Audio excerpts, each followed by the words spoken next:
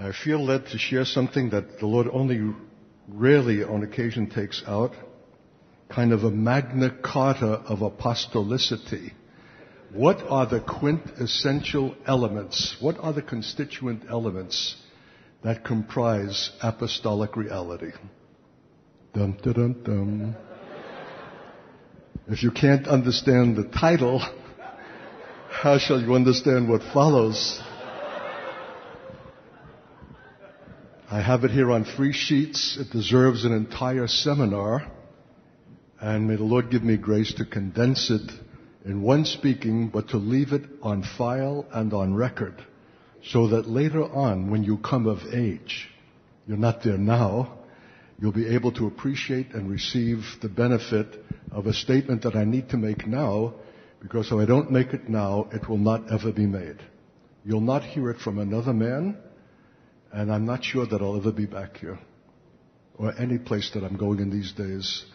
I have a sense like once and for all. And so, Lord, whether or not I will is up to you, but I'd rather believe soberly, wisely, that this is a once and for all occasion that will not be given again. And I see it that way. I ask you to see it that way. And Lord, you know the difficulty of the topic that's before me. It doesn't lend itself to easy statements. It makes demand upon the hearer. And I'm supposing that most of what will be shared will be incomprehensible, and the congregation will look at me blankly. But put it on record, Lord. See to the recording of it, so that later on, when the time is right, they will have access to a statement that was made in time and that would not have otherwise opportunity to have been expressed, that will be invaluable for the ongoing call of the church that bears your name in this city and this nation. For the word apostolic comprehends everything. And it's a word, like all the great words now, presently suffering not only abuse but threat, that they might become familiar and have casual meaning that misses the meaning. So Lord, show us what comprises this word. What are the quintessential elements that constitute apostolicity, the apostolic reality to which we're called? And if we don't attain, we forfeit the whole identity and calling which is ours as the church that bears your name in these last days. We're needing it a special grace, and we're asking it, Lord, for their sake and for your name's sake. In Jesus' name, amen. So one of the first things that will denote a church that can be rightly called apostolic is that it enjoys a radical anticipation of the end. It has an anticipation of the end, which is to say that it's a church that is eschatologically minded. It knows that it's moving not just to a conclusion, but to a consummation of an ultimate kind that had its origins at the very commencement of the redemptive, salvific work of God from the beginning. Because it has in mind and a consciousness that we're moving toward an end, it is aware of what was the beginning and is in connection with that beginning. It sees itself in an unbroken continuum with everything that comprises the true apostolic and prophetic past of the church. It's not a present now, independent of that past, and it's one that absorbs and takes that past to itself in unbroken communion and continuity, and is looking toward the conclusion. Something that is caught up in that statement about the invisible cloud of witnesses that are overhead and are not complete without us. To whom does that make sense? Who cites that? Who expects that? Who anticipates? Who knows that what they are about in God is of such moment and such consequence, like today, right now, that there is in fact an invisible cloud of witnesses overhead in Singapore and overhead in this church. And who are they that comprise it? Those who have suffered, sacrificed, died for the fulfillment, the conclusion, the reality, the consummation of that for which they sacrificed, and are not complete without us. So they're looking on with more than a casual interest. They're looking on because they realize that we are in unbroken communion with them, and that somehow that we have received the baton and we are bringing it to the place of completion and finish, which if we don't attain it, they are eternally and perpetually disconnected and shorted of the thing for which they sacrificed. See, it's a certain mentality, saints. It's a certain apprehension of things invisible, eternal, that had an origin and a consummation, and we are in process toward that end and the inheritors of that which preceded us. Whew. That's a deep apprehension of spiritual reality, and I'm saying that unless that distinguishes the church, it cannot rightly be called apostolic. Those that are looking down upon us as the invisible cloud of witnesses are more than just observing. They're actually bringing a quotient and a dimension from the other realm, from the heavenly realm, into our proceeding now, without which we could not continue or have the full-bodied intention of God expressed. You know, when you begin to think like that, it's not long before you'll be saying with Paul, who is sufficient for these things?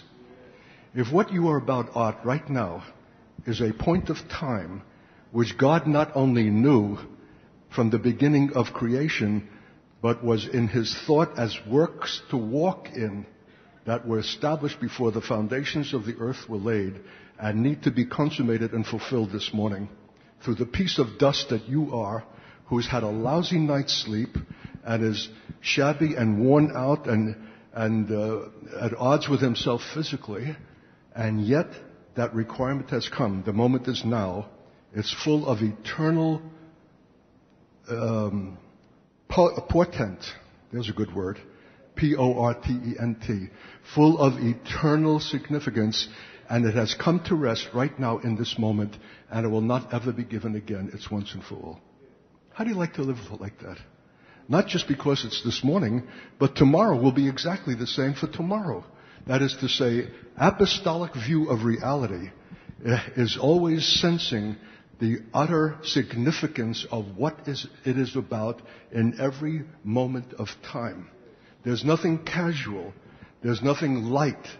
Everything is altogether significant because it encapsulates the past and it points to the future, and it has everything to do with the consummation of the whole salvific history of God, His name, His honor, and His glory. And it's got to come out of you at a time when you're not at your best, when you're feeling especially weak and fuzzy and out of it. That's when He makes the greatest requirement. This is a lifestyle. This is a mode of being. This is a certain kind of consciousness that the world would condemn and maybe even take those people who subscribe to it and put them in mental institutions as being out of touch with reality, because they have such a heightened sense that the moment that they are about is of ultimate and eternal significance. And yet the remarkable thing is that that is definitive reality and definitive sanity. And the other thing that thinks that this is just a transient moment, one like another, one Sunday like another, that is irregular, that is insane, that is unhealthy. That is unapostolic, which is to say unreal. Because the synonym for the word apostolic is authentic or authenticity. What is ultimately real, issues from God as God Himself sees it, knows it, and performs it. Authenticity is the name of the game. Not play acting, not a facsimile thereof. And the greatest danger right now is over the two great words, apostolic and prophetic. For there are men who are very adept at creating the facsimile thereof and enjoying widest acceptance, who, if they were here today, would not have a cotton-picking notion of what the heck I'm talking about. Nor can they have it, because they're not the real thing. Because the distinguished mark of prophet and apostle is that they are the thing in themselves. It's not that they've learned to acquire an appropriate and new vocabulary. They are the thing through and through. It's the Word made flesh. It's truth personified. It's not an affectation or a religious show. And that kind of reality is not produced in a moment. It's the work of a lifetime. When a man is subjected, because he has that call which he has not appointed for himself from the God who has given it, and therefore is required to pass through experiences of a formative kind that have at its heart the cross, having to do with radical separation, the dealings of God, in order to attain this kind of mode and framework of understanding and live and move and have his being in it consistently. So a church, imagine a church of this kind, because it has this foundation. The church is built on the foundation of the apostles and the prophets, not some glib men who have plagiarized Paul and are able to apply it to present church conditions as problem solvers and are called apostolic, or are franchising whole geographical territories and appointing certain ones to preside as being the apostolic representative of their ministry. And how was their ministry occasioned? Some false prophet prophesied that he who was once a professor in a seminary is now an apostle, and so the assumption is founded on a false prophecy, and they validate one another. I don't want to say more than that. I'm already getting a little heavy. But I just want to identify for you the kind of critical hour that we're in, because the enemy knows more than we how the issue of what is authentically apostolic and prophetic is the issue. And anything that can be done to dissipate, change, alter, warp that understanding and offer some facsimile thereof that is not the thing in itself authentically, the powers of darkness will promote. So I'm pleading with you to be jealous over the two great words and to know that they're not easily understood, let alone demonstrated, and yet it's your call. If you're not that, what are you? If God is giving you an elaborate foundation that can only come exclusively with those who are apostles and prophets, what then are you expected to be? Why would he give that investment, that extravagance of men who have been nurtured and formed at the cross in privacy and hiddenness, unless he intended for you to be raised on that foundation, and that the superstructure of what you are as church is exactly in keeping with that foundation in character and kind. And that will glorify him forever and fulfill his eternal purposes and the mysteries for which we are called to be the fulfillment. So I could have begun anywhere. I'm beginning with that. A church that is apostolic has a radical apprehension of the end and an anticipation of it. It's consciously moving toward that. Therefore, its church services are not a mere succession of Sundays. They are a preparation for that end, consciously and willfully. And the pastors and leaders and teachers are not afraid to make requirement of their congregations. And they'll be specific and pointed, and they'll name names, and they'll identify things and call for an obedience and a discipline, because we're moving towards something of great magnitude that requires maturity. And we want to get away from that man-pleasing Christianity that speaks in generalities to people who are lost in the multitude of the congregation and can hide. So the powers of darkness, seeing a congregation with this kind of intention, even before it even comes into that reality, will oppose it. They'll be marked in the consideration of the powers of the air as a dangerous entity who before that time they could safely ignore. And they could say, Jesus we know and Paul we know, but who are you? The Church of Singapore, who? One thing about the powers of darkness, and by the way, are you aware of the powers of darkness? Or are they some kind of mystical, ephemeral realm that is lost somewhere in the world of spirit and has not any substantive reality, let alone the most formidable reality against which we're called to contend? For we wrestle not against flesh and blood, but the principalities and powers of the air, the world's rulers of this darkness, you dear saints. We're having a field day with Singapore because they've not been recognized, because there's not a church yet that has the keenness of discernment to recognize their presence and to see their wiles and their manipulations and to blow the whistle on their fraudulence and save those that are captive by them to be brought to a freedom. It recognizes there's a spiritual battle and a struggle on. And it's over the issue of what in fact is reality. What in fact are true values? For what should men live? What is the purpose for our being? To be consumers? To have a position in the economy that produces the goods that others might consume them and we ourselves? And that our whole life is given to having and spending, laying waste our powers, and little we find in nature that is ours? An A for the day of anyone here who can recognize the poet from whom I've just quoted. You're not too conversant with poetry? That's your problem. You're not poetic enough. You're too matter of fact. You're too mechanical. You're too legal. You're too statistical. You're the kind of thing that the system wants, that will be efficient, because the reason for being in the system is efficacy, to produce goods and distribute them and see to a certain prosperity, and because it has no concern for that which is ultimate or eternal, and doesn't realize that this lifetime is a preparation for that same. Got the idea? No one has told it, no one has shown it. Because to persuade the world that this life presently is transient and preparatory for that which is eternal and abiding requires people who come down from that place, who are in the world but not of it, and exude eternity and not just possess it as a category. They're timeless and they're eternal in the reality of what they are in themselves.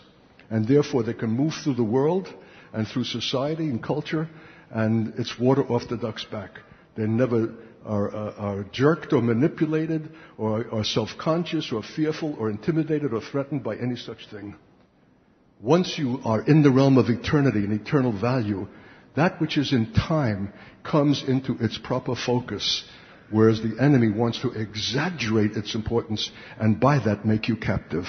A church that is the church sees these things and is so effectually delivered from them that it lives in a kind of remarkable and transcendent freedom, that the very observation of such a church makes those that are captive aware for the first time that they are captive, that they are the products of a time and age, and they're being jerked and manipulated, and their life is being stripped from them for merchandise.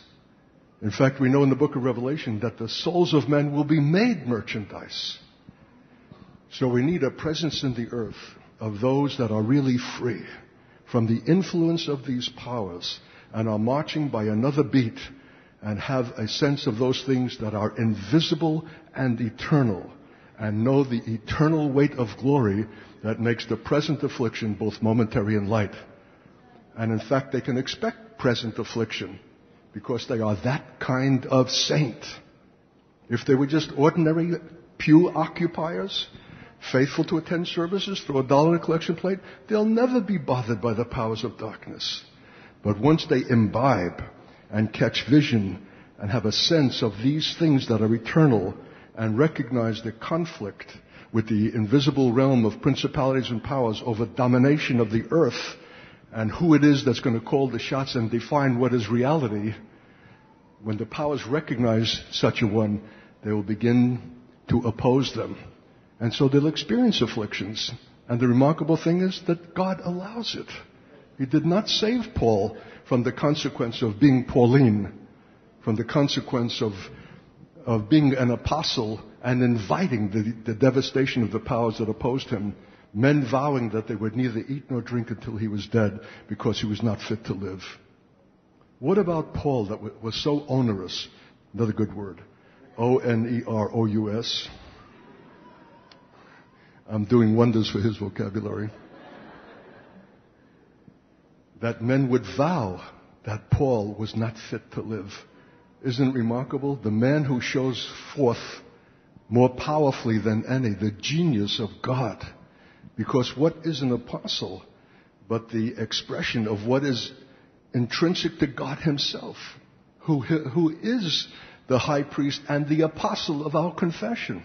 Paul is only the continuation of Jesus Christ. I say only. Everything that he says and does is what the Lord himself would have performed and expressed had he continued in his own body. Because when Paul says, for me to live is Christ, he's not just making a liberal statement of a poetic kind. He's describing the definitive truth of his life. So don't you applaud him for being a Jewish a celebrity and that his attributes and the things that distinguish him are his intellect or his courage. No, that was all dung. His rabbinical inheritance was all dung that he might win Christ and know him in the power of his resurrection. And that's why he's so much the perpetuation of Christ and living in the power that raised Jesus from the dead. That's why he said, I've labored more diligently than you all. So Paul is more than just an object of our curiosity. He is the emblem. He's the personification of the very thing to which we're called. And the heck of it is, we don't even have Pauline intention. We don't even have apostolic intention. We're content to be charismatic, which isn't bad, but it falls short of the glory.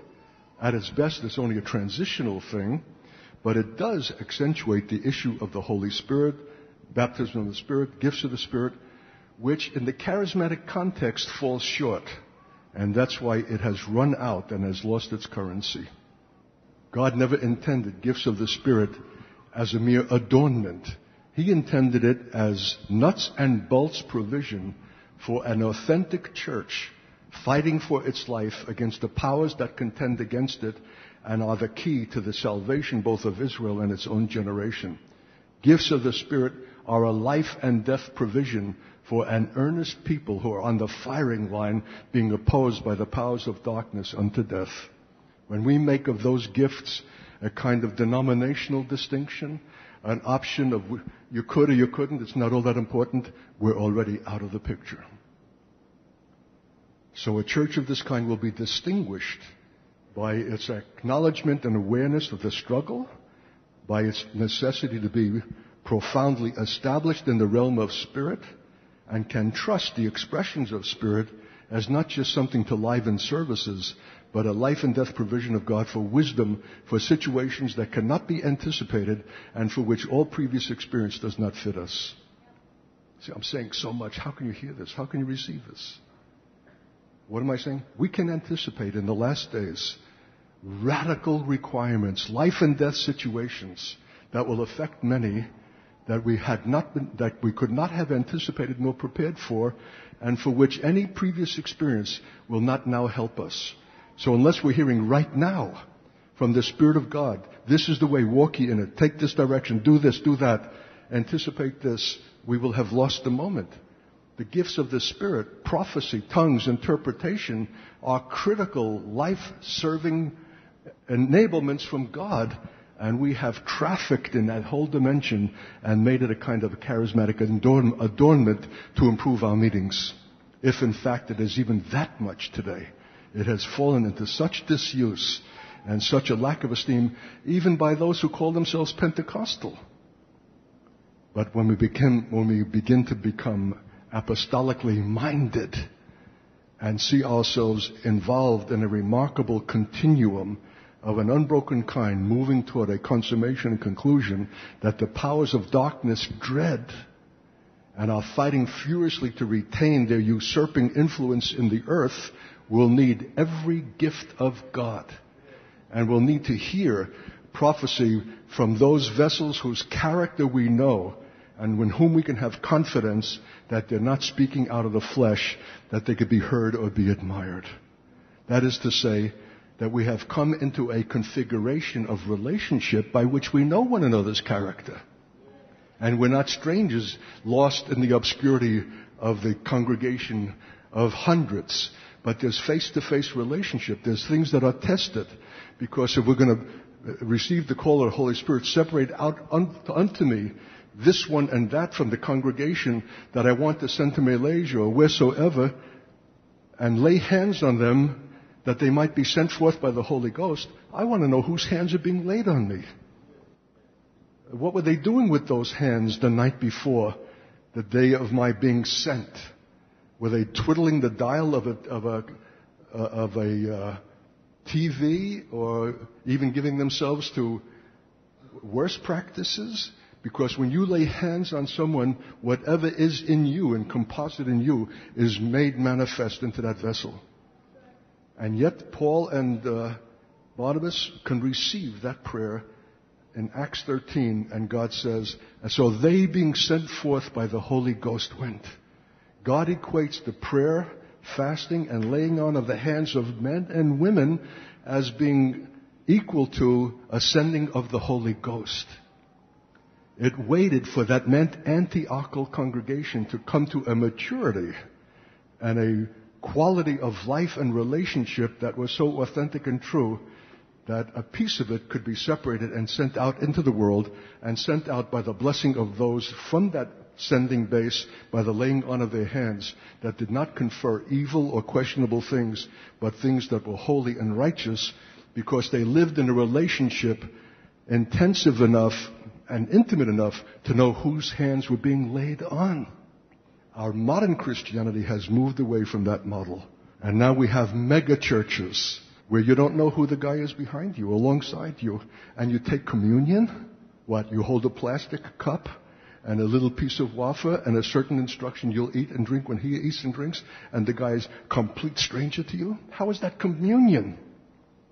Well, once a month is sufficient for that, until you come into the configuration of God's intention of earnest saints relating together as the community of God's people.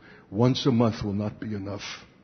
I was sick and tired of my Pentecostal once-a-month communions. I gulped it down. It had no effect whatsoever. It even made me feel uncomfortable. But when the Lord called us into community and life together in a rugged environment in northern Minnesota, in hardship, where the saints become trying, and the best of the charismatic darlings show another face, when they're living together intensely day after day and week after week, they become unraveled. And it's amazing what they're capable of and how disappointing and disillusioning, and that you yourself are the most shocked by the revelation of the truth of yourself that you had not seen until you were brought into that intensity of relationship. And I'll tell you what, and you're going to be kind and nice and patient and forbearing and loving, maybe the first week, depending how nice a guy you are. And you're pretty nice guys. But by the second week, you have run out of human well-meaning intention and magnanimity, and you need God. So when you come to that communion table, you're not just sucking up a little grape juice and a piece of flat bread. You're taking the substance and spirit of the living God, who has imputed himself into those elements as a covenantal meal for the inner man, that we can show forth to one another real patience, real love, real forbearance. We need the provision of God, which has been reduced to a triviality because our Christian life has become equally trivial. You start getting serious with God about your apostolic calling and the necessity to live together with one another in more than just Sunday services, and you'll be rushing to the communion table, and you'll be believing for something more than an emblem. By the way, I take communion every morning by myself, because I'm up early and have a time of devotion with the Most High, or you wouldn't be getting very much now, because what a man expresses publicly is what he in fact is privately before God. You're receiving the benefit of all of my unknown and unrecorded daily times with the Lord that are not distinguished by great senses of his presence, but by faithful attention to the book of Psalms, the book of Proverbs, other scriptures to which I'll be directed, the remarkable writings of Oswald Chambers, of Spurgeon, morning and evening, outstanding devotional material, and waiting on the Lord and praying as the Spirit inspires. And then I conclude by taking my own communion. I carry a little sack with me, with matzah, with unleavened bread, and a little flask of wine. And if we don't have wine, we'll take water. But every morning, I need the fresh impartation of the Most High. I need to be strengthened in the inner man. And I have a faith to believe that what I am taking is more than just what it is as natural elements, and certainly much more than symbols. As your faith is, so be it unto you. And all of that begins by just recognizing that there's an end toward which we're moving, and everything needs to be contribution toward that end, and that opens you to the attack of the opposing powers of darkness who will ventilate their spite upon us, and brings us to a place where we are in a felt disjuncture with the world. Wow, now there's a mouthful. When you begin on a course of conduct and mentality like that, how long will you be one of the boys? How long will you be good fun and acceptable and a nice guy and a Christian too?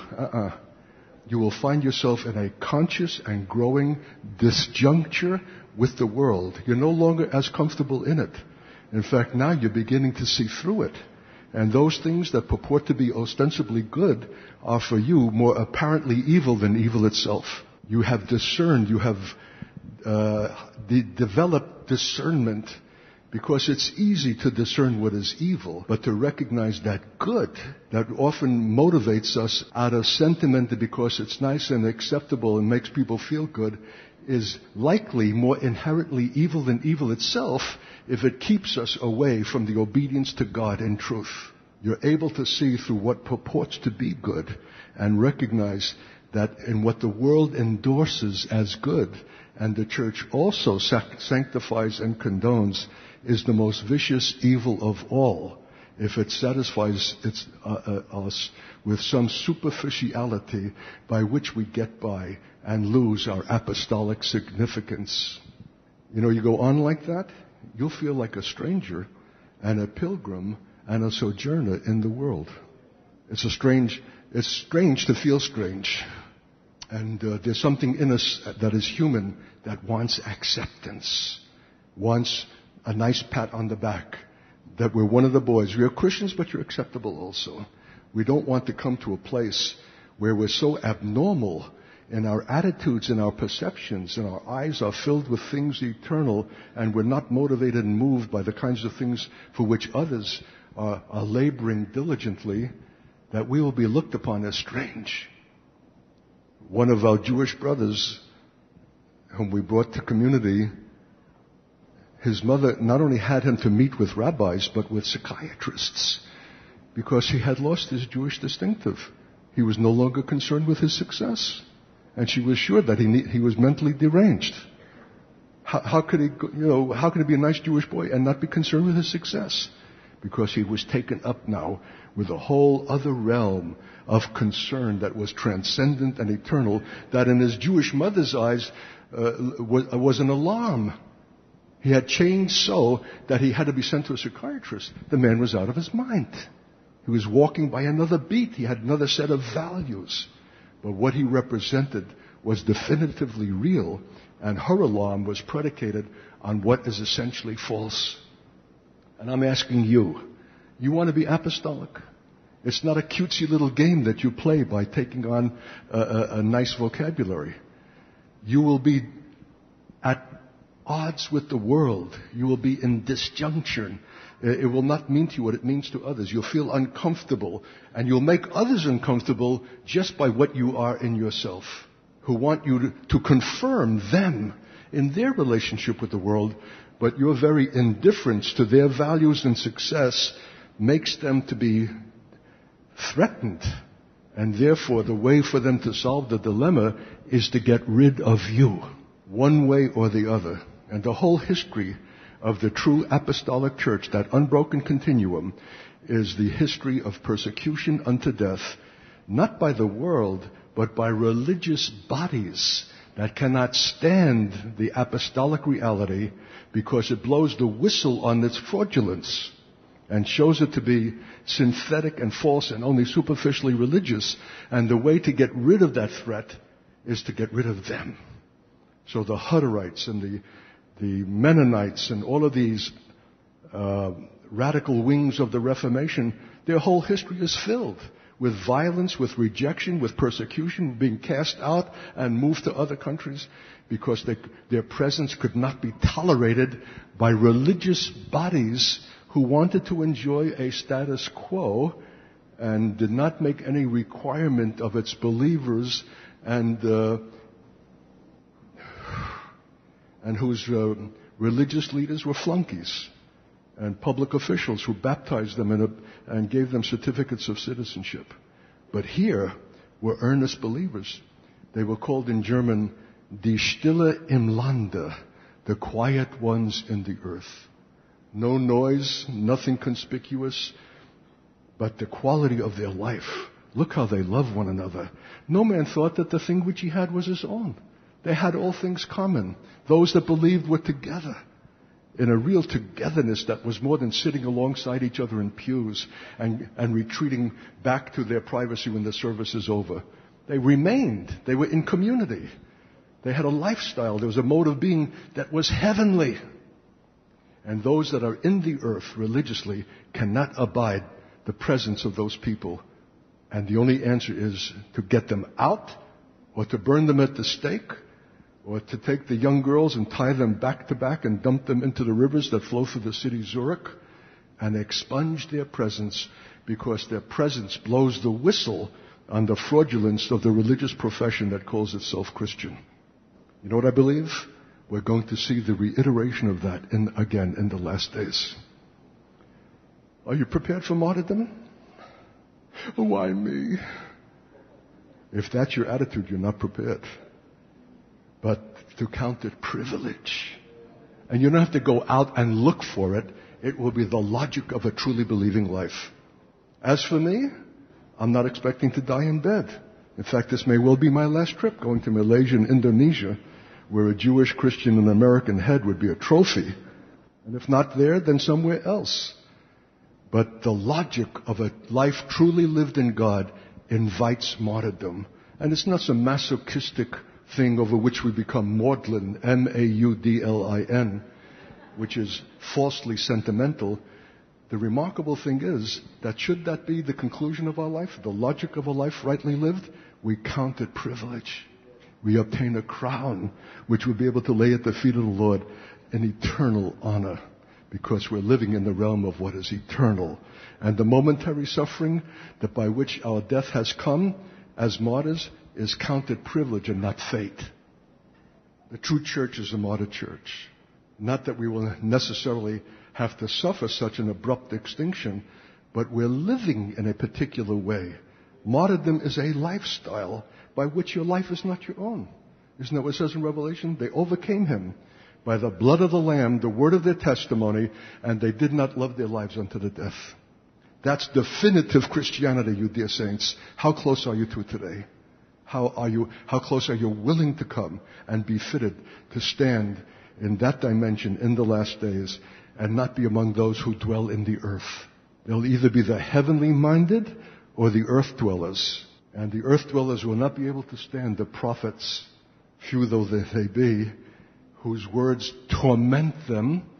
And when these prophets are killed, they give each other gifts because they're rid of the nuisance of such men whose indictment they could not bear. There's two classes of people at the end of the age: earth dwellers and the heavenly minded. Paul had his citizenship in heaven. What does that mean? That's just not where he was registered. It's where his thought had its origin, his purpose, his understanding, his inspiration, his values. His life was essentially lived from that place and from that center. Well, such a heavenly minded man has got to be irrelevant in the earth. That's how much you know. The fact of the matter is, because he's heavenly minded, he will be the more relevant in the earth. Who is it that gives the church counsel on how to take communion, how to deal with the erring sinner, how to restore such a one back to the faith, or what to do with the widows, what to exhort slaves? Paul is full of practical, immediate counsel, all the more because he has his citizenship in heaven. And I have to say, in all love, you guys are not sufficiently heavenly minded. The earth is too much with you. And I've never seen an environment in my travels all over the world less conducive to heaven than Singapore. This is a tidy little society that you have here. It's nice. I mean, the housing, the sections, even the great apartment buildings, the shopping sections, the department stores, the traffic, the cars. Is there so much as one bruised, battered, rusty vehicle in the whole of Singapore? Is every vehicle flashy and new and shining and resplendent? My God, is this make-believe? Is this for real? Is there any tragedy around here? Is everything comfortable and cozy and nice and... This is either the best of all worlds or the most deceptive. So, brother, what's the alternative? Get your eyeballs into the apostolic scriptures. Be imbued with that reality that is timeless and be suffused with it so that when you look out on Singapore, it has lost its glow and its radiance. It doesn't seduce you. You can take it, leave it. You can walk through it as one untouched because your eyes, your being, your thought, your whole purpose for being is caught up and identified and fortified by what is in the Holy Writ of the things that are yet to come, the things that were. You're connected with that past and you're aiming for that future and that consummation and conclusion. And because you're out from this world. And you'll look it and people will know it and no one will be more offended than other Christians who think you're going too far now, and you're too radical now, and you're not the fun that you used to be. You're so serious now, and occupied with something that can't quite be expressed or defined, but it robs you from being one of the boys, one of the nice guys that used to be counted on as fun, and you're willing to pay that price.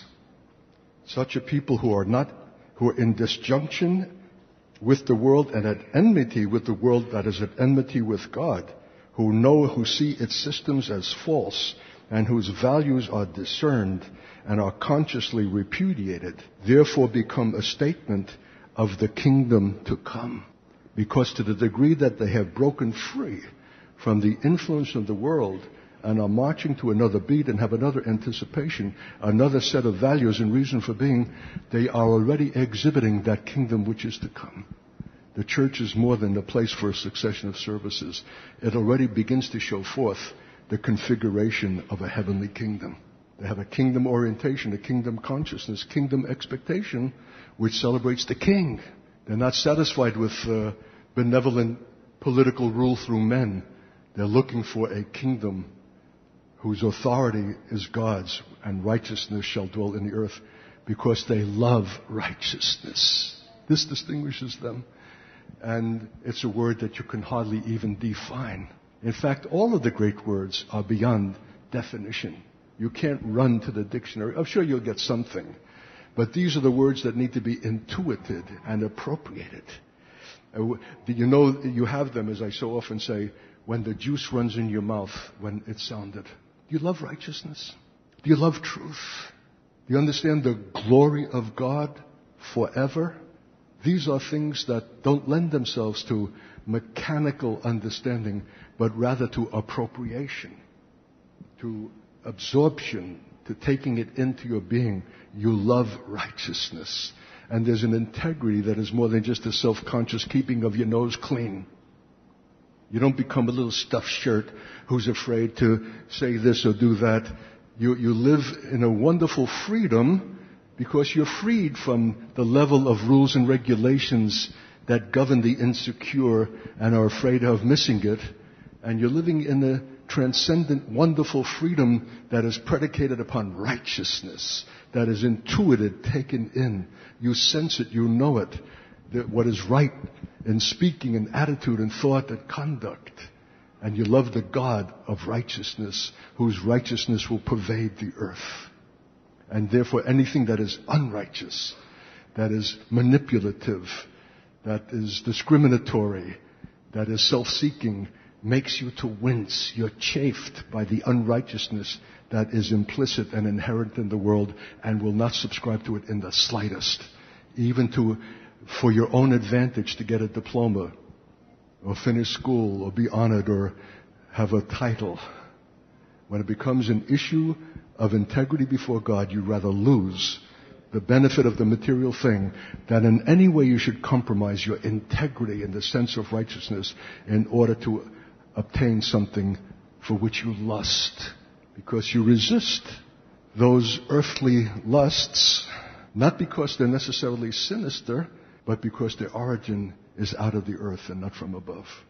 Anything that calls for your emotion, your participation, your involvement, that it can be reduced to earthly lust, is not because it's grotesque or necessarily profane, vulgar, obscene, or pornographic, but because it's earthly. The only desire that is not lust is that which issues from above. The things that the Lord would have you to desire, because you're free to receive and move by that, having broken the power of earthly lust and seduction. Titles, success. You don't automatically go to college or university to obtain a career. You consult the Lord first. What would you have for me to do? It could be you don't intend that I should have a title, a career. Maybe what I need is the kind of character training that comes by taking up the public garbage. And if that's your intention for me, that's what I will do. Because my government must be upon your shoulder. For of the increase and the peace of it is without end. I will not assume anything that you're required to come behind to condone and to authorize, as if, of course, everybody knows you have to make a living. Everybody knows you have a profession. Everybody knows you have to go to education to get it. No, not everybody knows. The Lord is not Lord until He has been consulted, until He's heard, because we don't come before Him with any predetermination of our own as to what we think appropriate for ourselves. We allow Him to give us the disposition of His heart and will that might confound every thought that we thought that was appropriate to ourselves that He would necessarily endorse. And unless we come to Him like that and desire the revelation of His will, even if it cheats us of our own ambition, and embrace that will and delight ourselves to do it, how is He Lord? And if He's not Lord, then what are we doing? Playing a game and saying, Lord, Lord, when He in fact is not?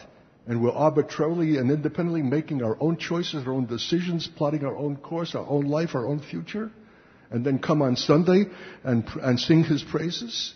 Lord, Lord? That's why the powers you can look down and say, Jesus, we know, and Paul, we know, but who are you? We see right through you. We know what is the truth of your life. And if you are not true on the issue of His Lordship, you're not true in anything. You've made the word Lord a kind of beep, a verbalization. It's lost its meaning. And if it's lost its meaning there, where is there meaning anywhere? I'm still on page 1. So we know that we're involved in a great moral, cosmic drama whose conclusion is felt as imminent. What does that mean? I-M-M-I-N-E-N-T. It means it's at hand. The kingdom of heaven is at hand. The conclusion of the age is at hand. The judge is at the door. We're moving toward that conclusion. And it's not in the far distant future. It's about to be realized. It's now. There's a certain immediacy and expectation which Paul inculcated in the churches that were raised by him, who expected the Lord's coming and that He would save them from the day of His wrath. They lived in the sense of the imminent expectation of the Lord's coming, who brings with Him rewards to distribute to each person according to their works. We have lost that sense, you dear saints. And when we say, come Lord Jesus, we don't really mean it, we don't really expect it, and we don't really desire it. After all, our careers are not yet completed. Our purposes and our ambitions are not yet fulfilled. So take it easy, Lord, don't rush. There's no jealousy for His coming and His kingdom. We're losing that component which distinguished the church in Paul's time, though it was 2,000 years further away from it than we. And they lived in that expectation, which is to say, it brings a dynamic, a sense of urgency and importance, because you're expecting the Lord who will come in as judge. Not to have that expectation is to lose that urgency, to lose the fear, to lose the awe, and to settle down into a kind of one day like another, one Sunday like another, hoping that this Sunday in spiritual roulette we'll hear a word that will really give us a momentary flush of excitement. But we're not moving toward a conclusion which we feel is imminent and at the door. All of this constitutes apostolic authenticity and constitutes a serious threat to the powers of darkness who hold the whole world in check, living in bondage to fear and to present earthly lusts. We'll know that we have attained this when we can persuade our own children. When our own children are persuaded that what we as adults are about is ultimately real and earnest and sees the degree of our sacrifice in the attainment of it, how shall they withhold themselves?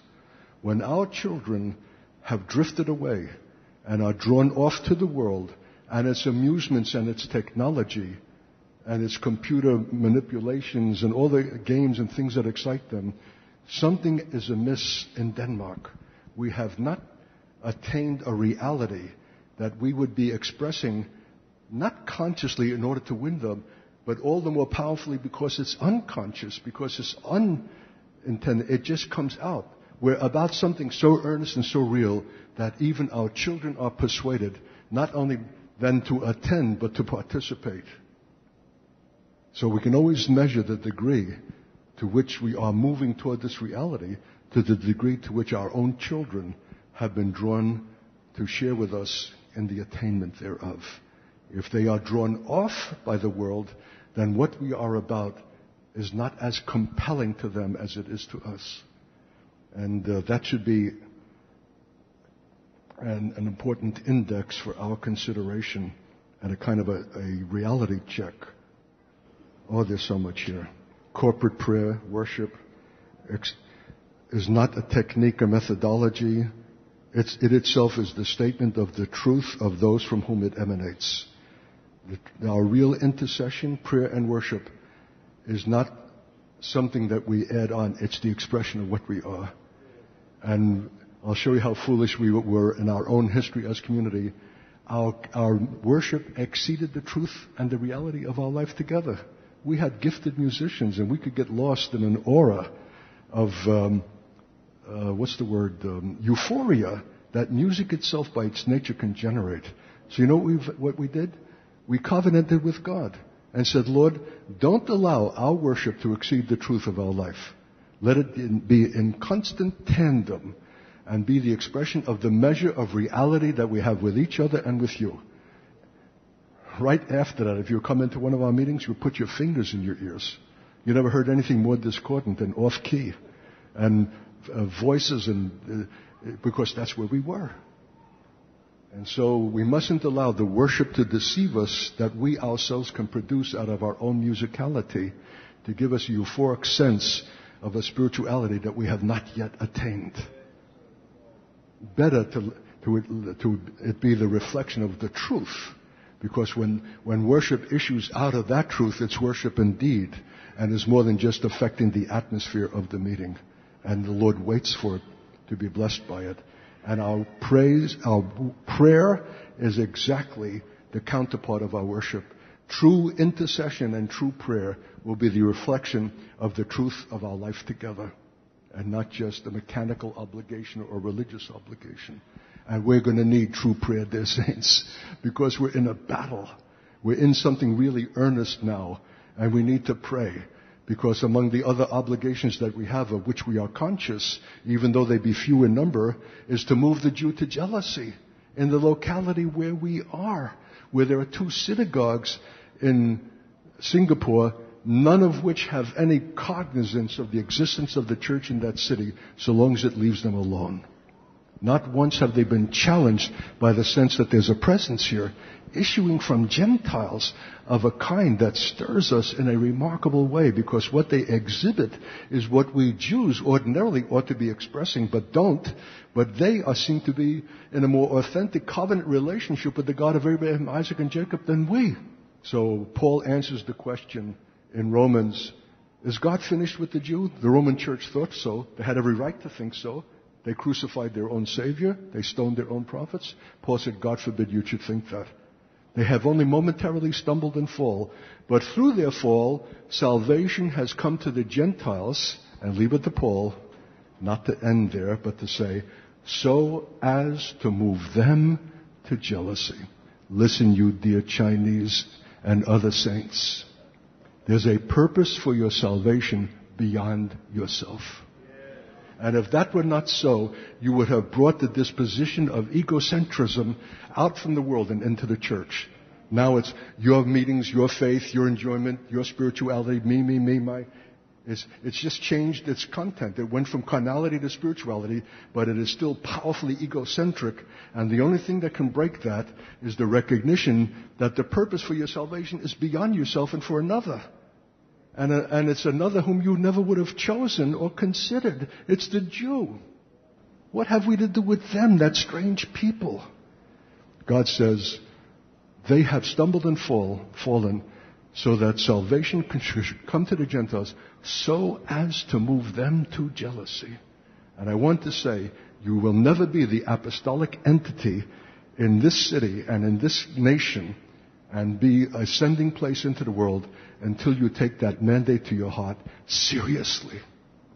It's not to be measured by the number of Jews available to you, but by your consciousness of this mandate and calling that God in His wisdom has ordained for the church.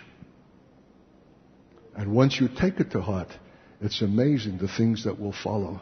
There will be contact. There will be confrontation. There will be challenge. Jews will be aware of your presence, will want your prayer, will want something from you, all the more as they move increasingly into an age of threat and peril as anti-Semitism is sweeping the globe. And they want something more, and they'll need something more than just your evangelical, superficial affinity. The issue of the Jew is the issue of the church. And it's an issue that we have not even begun to consider. And why should you as Gentiles consider the Jew?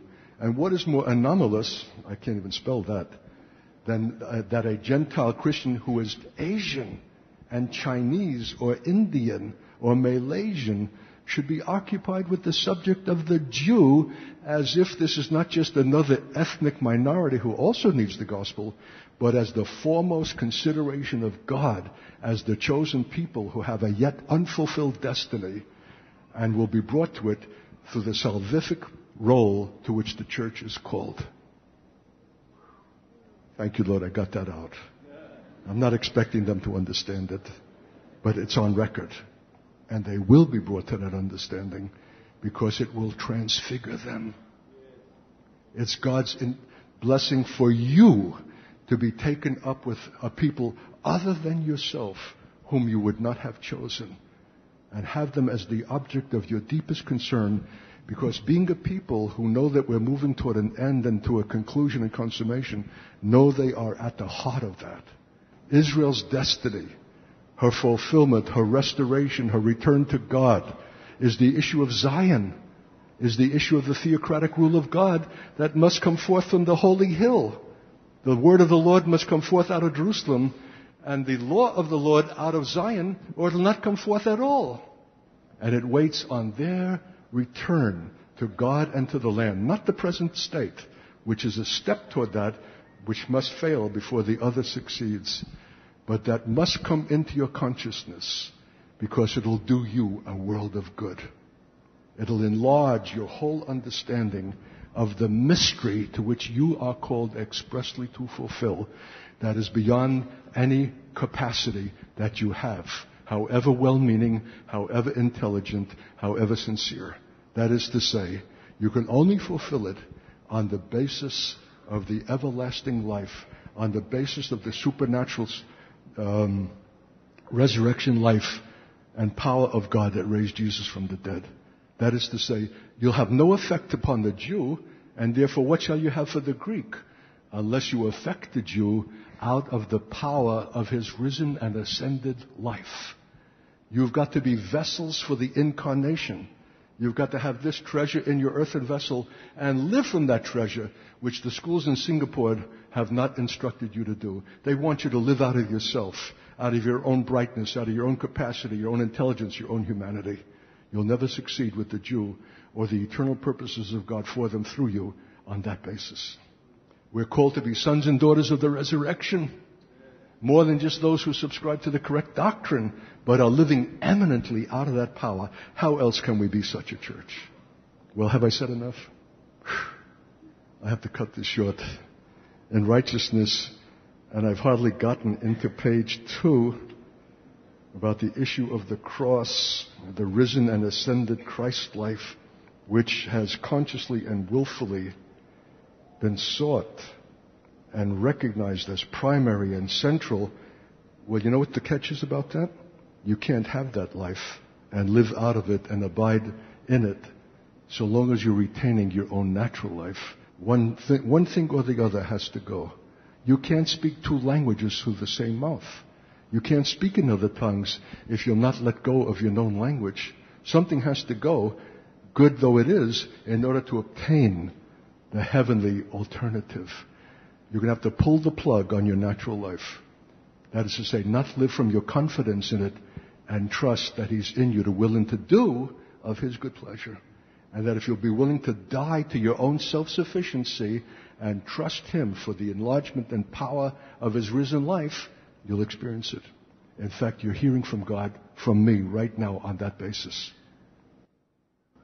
Few Christians know anything about this. But the moment you start to take seriously the intention of God that you should be an apostolic entity in the earth in the last days, you are of necessity brought to the issue of the risen and ascended life of Christ that is only available on the basis of death. Resurrection must be preceded by a death to the very thing that the world has encouraged you to develop, your own natural ability, propensity, talent, and to cast yourself and trust on that you're Christians who speak the right vocabulary, but the life out of which you live is not His but your own. His great works will never be allowed to be attained on that basis. Think on it, believe for it, desire it, and be willing to forfeit your confidence and trust in that which is natural.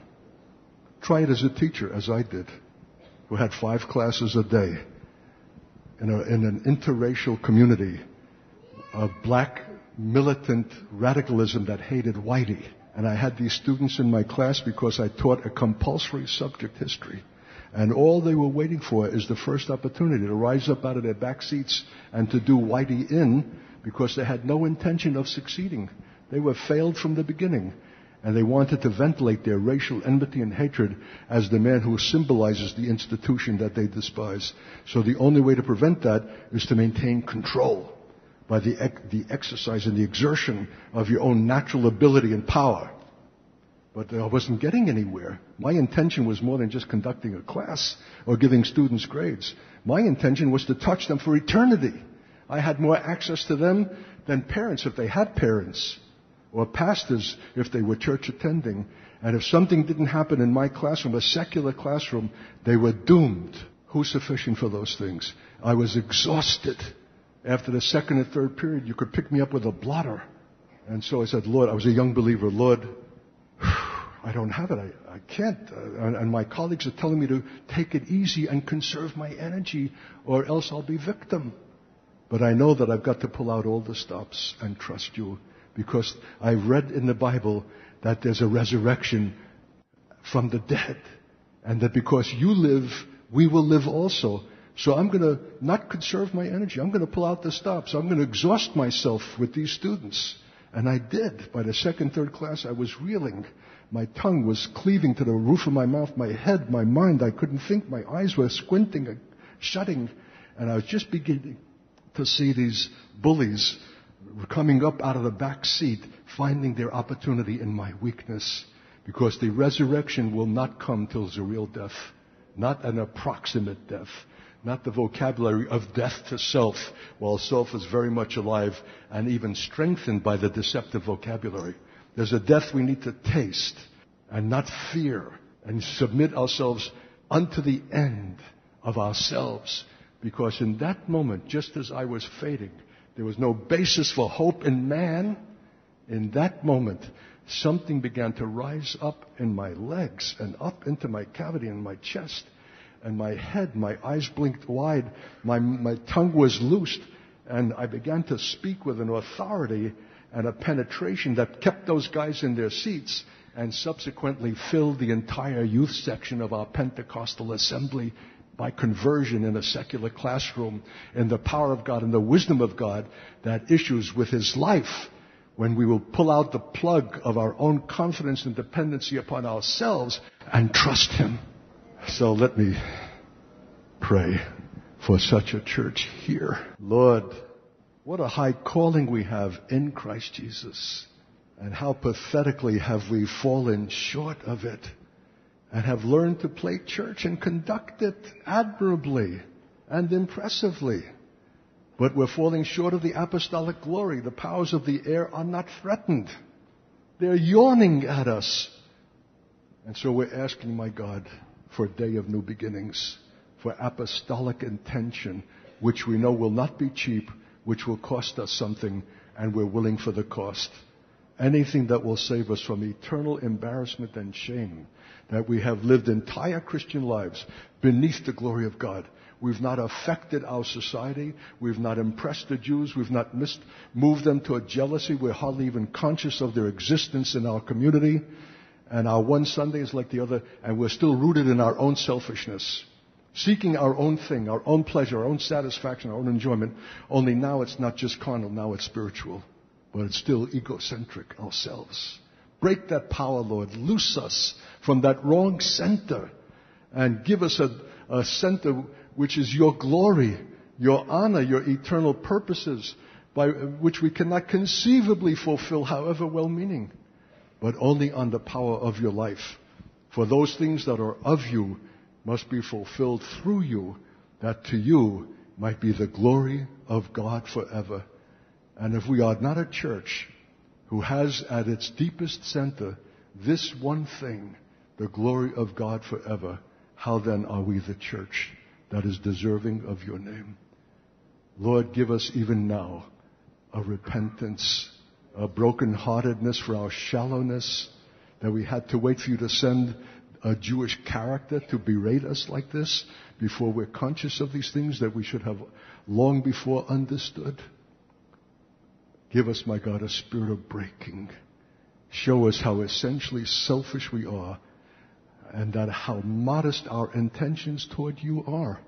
Yes, we were serious and sincere, but not in a way that would threaten our status quo, but in a way that would be comfortable and compatible with our own self-interest and yet be Christians.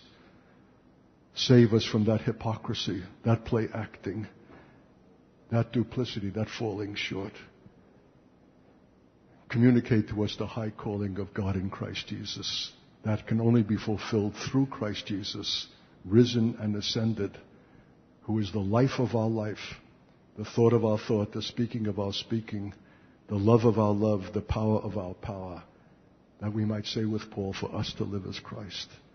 Come, my God, do something even today in transaction by a people who have a whole fresh and new intention of themselves with you, and know that it will cost something, and are willing and count it all privilege, for we ask that in Jesus' holy name.